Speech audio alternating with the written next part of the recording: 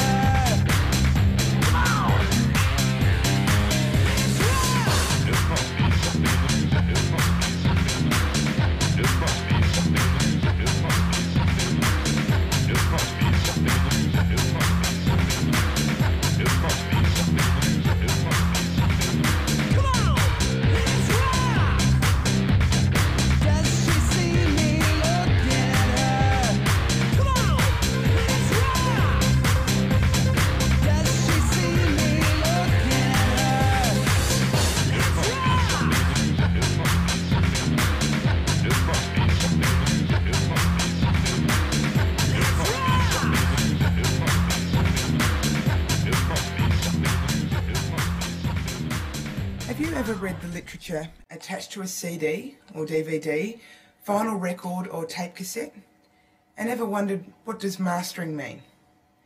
While most of us understand the terms recording and mixing, very few recognise mastering. It is the aim of these discussions to inform and educate those interested in audio about the art of mastering. We were fortunate enough to have discussions with 5 top Melbourne-based mastering engineers who shed some light and engineering wisdom on this little-known and understood audio process.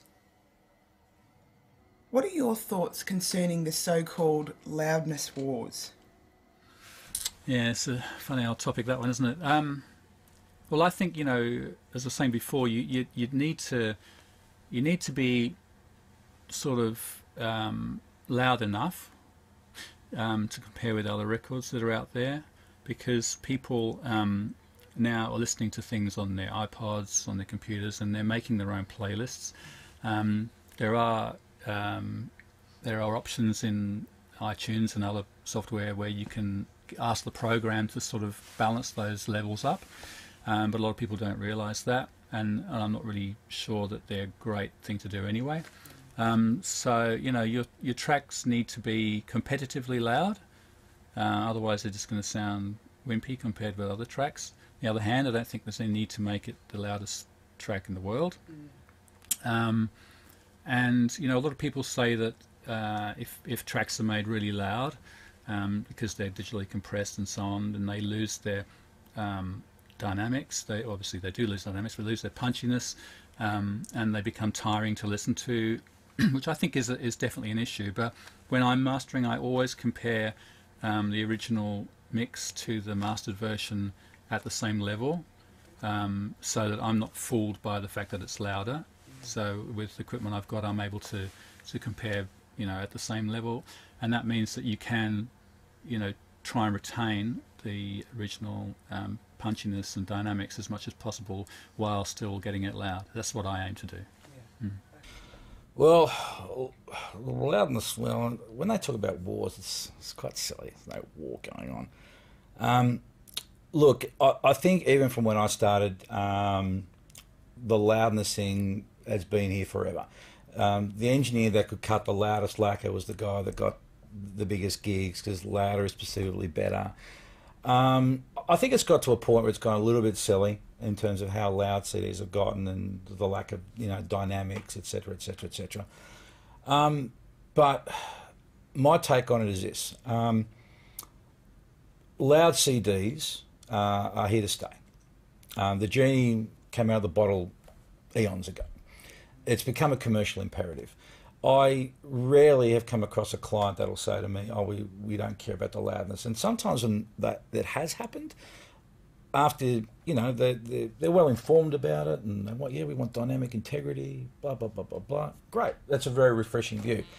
And very often, after you've gone through the process, someone will sit there and say, so if we have this in iTunes and we have this up next to Slipknot, are we going to be in the same ballpark? And these are jazz clients, you know what I mean? So, you know, I think, look, you're a service industry, so if I'm left to my own devices, I'm going to make a CD as loud as I possibly can without it being distorted and without it being too crushed. So I think it's here to stay. And if you're a good engineer, you're going to try and do the best you can to make it, still make it sound good and loud at the same time. That's the challenge. So either you do that and you take it on, or you just take your bat and ball and go home and piss and moan about it. So.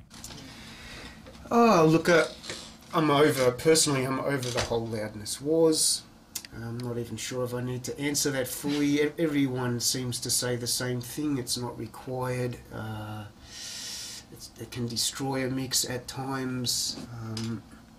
Ultimately, dynamics far better left in a track, and that's what your volume is there for on your stereo.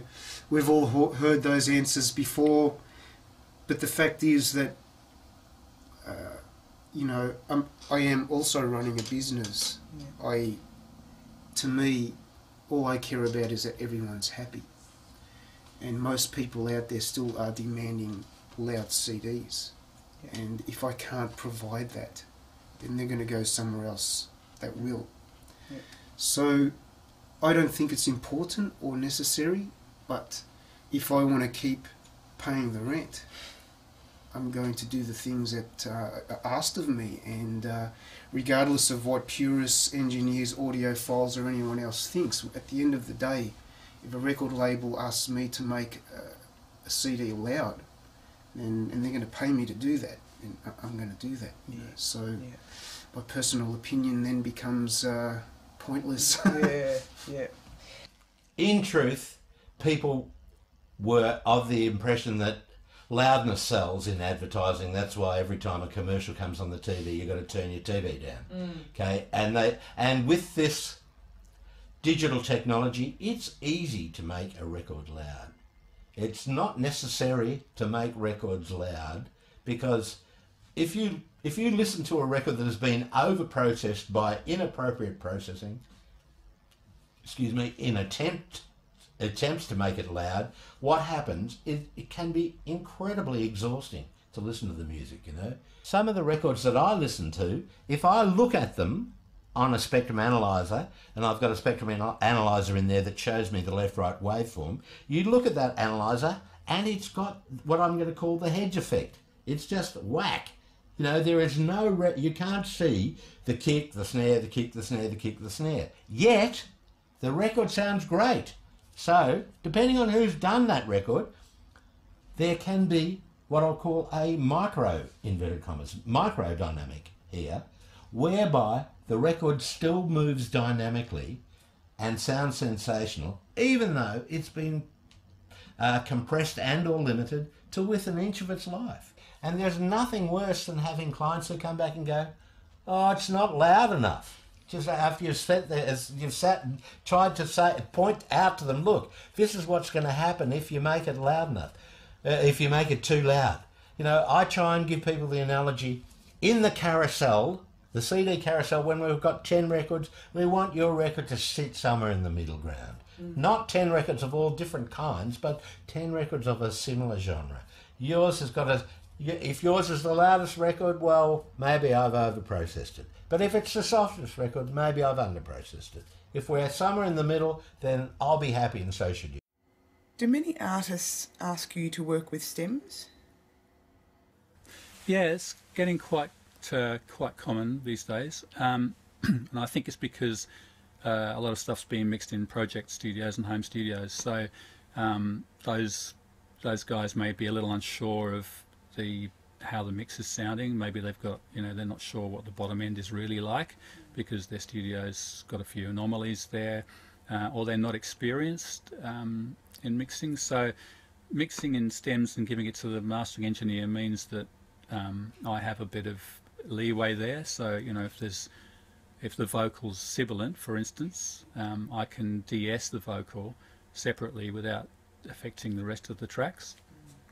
Or if there's, you know, too much bass, I can pull the bass down. So often we'll get, you know, 5 stems as a minimum, say bass, drums, guitars, keyboards and vocals, typically, and they're all stereo stems with all their effects as they would be in the mix. So when they run off the stems, they just drop out everything else, and they don't change any levels, so that when I put it all together at 0 dB, that'll sound exactly like the mix that they finished with.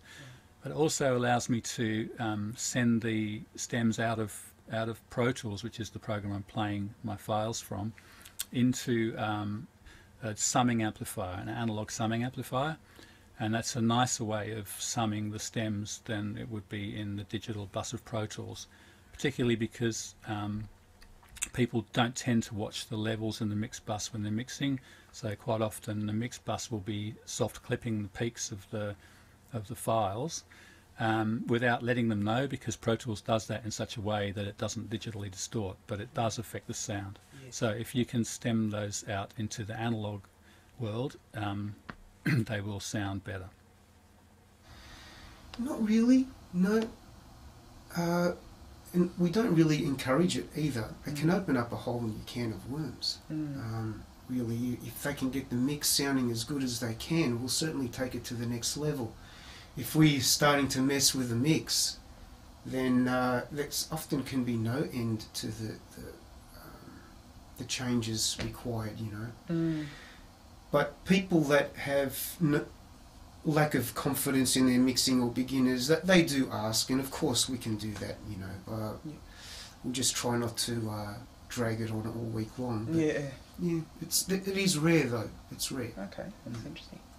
Occasionally it does get called in. My philosophy on that is my preference is not to work with stems. The reason I say that is because as a mastering engineer, my job is to work with the left and right channel and work with the stereo mix and work with the vision of the artist. You know, when you get into stems, it becomes a bit of a minefield, because it becomes more of a quasi mix session. So even if you are working with an instrumental and a vocal track, it's still it becomes then your responsibility as a master engineer to make those calls. And I don't think that's really, you know, our job. You know, a mix engineer does the mix, works in conjunction with the artist and the producer to create the final mix, and go from there. I don't really want to have that responsibility. Secondly, it's a much more time-consuming exercise, as well as cost-wise as well. So for most people, just that alone is enough for them, enough incentive not to do it. The way I get around the whole stems issue with the client is I'd say to them, okay, if there's a particular element of your mix that you're not sure about, you might want to do something like a vocal up or a vocal down, or a bass up or a bass down, and that way we've got some options to work with. And you might have a scenario where, for example, you can do something creative, like you might have 2 versions of a mix, and you might say, oh, I like the vocal live in the chorus, but I like the vocal up in the verses. And so you can edit them in, and so you can still be a little bit creative and still get the best of both worlds without actually making those decisions in the mix, which, you know, I don't think it's a mastering engineer's job to do. But I understand why people do it. I understand the flexibility behind it. And for some people that want to go that way, if they insist they want to work that way, after I've explained the rationale behind why I would prefer not to, and offer them the other option, if they still say, look, they want to do it, they're happy to commit the time, they're happy to commit to the money, then fine, no problem at all. Stems is a bit of a buzzword in my mind. If you want to spend lots of extra money with stems, then I'm happy to take your money. The truth of it is, okay, if you're concerned about the vocalist, do another, the vocal being too soft, do another pass as the mix engineer with the vocal up 2 dB, vocal down 2 dB, that kind of stuff. But you know, the problem is when you get into stems, your one song mastering session can blow out so dramatically financially that it takes forever. To do an album takes days. You know, I've done it, and it's a dumb idea. You know, It's somebody's idea to extract more money from the poor musicians. I don't buy it, to be honest. You know, if you're really uncertain about your mixes, don't bring them in. Don't bring them in. Go and have a listen. Work a bit harder on them. But if you bring stems in, it's going to take forever. It will cost you an arm and a leg. What advice would you give aspiring mastering engineers? If you want to do it, just do it. Don't let anyone hold you back. I think if it's something that is your dream, then you should just go for it. And it's possible. I think a lot of us older guys in particular tend to want to hold people back, and I think that's more of an insecurity issue. I think competition's a healthy thing, and you become successful by helping other people become successful anyway. So you know, us older guys, I think we have an obligation to pass on knowledge and to help people out. So, you know, if kids want to do it, I reckon just go for it. Absolutely just go for it. Because if you don't, then you'll never, ever find out whether you're going to make it or not. So I encourage them all to have a go and see. I mean, you never know where you're going to land anyway. So, yeah, totally. Just go for it. I think mastering is probably one area of sound engineering where there's probably still or more hope of getting a job in a professional establishment. So mastering's kind of, you know, it's an interesting area to get into. I think you have to it takes a certain type of person, because it's not exciting work. Like, you're not recording a band where they're all in the studio and everyone's vibed and everything. So it's a little bit boring and sort of meticulous. I think you've got to be a bit OCD in order to enjoy it, and you've got to be quite good with people. I think that's one of the most important parts of being a sound engineer, full stop, is just being able to relate to people and understand what they want, and to be patient. But yeah, I don't think I can think of anything particularly else that they require. I would say that, you know, you need to be a really good recording and mixing engineer first. That seems to be the trend at the moment. There seems to be less opportunity in the way that I got into it, in the traditional sense of getting some kind of apprenticeship at a studio, coming up through the ranks, and that's a beautiful system. That was great. And it's not there anymore, which is a real shame. You know, there's no money in that anymore. People can't afford to take on people and pay them a wage and train them for years, because it takes years to be a mastering engineer, and a good one at that. So now I think the best way is to be a really good recording engineer, do lots of recordings and mixes, get lots of albums under your belt, and then kind of get into the industry that way. That seems to be a very logical progression for lots of guys getting into it now. They've done 10, 15 years of studio recording and now starting to delve into mastering. But because they have that reputation to follow them, they're finding it quite smooth to get into the mastering game. So it's probably the best way to get into it. Work hard.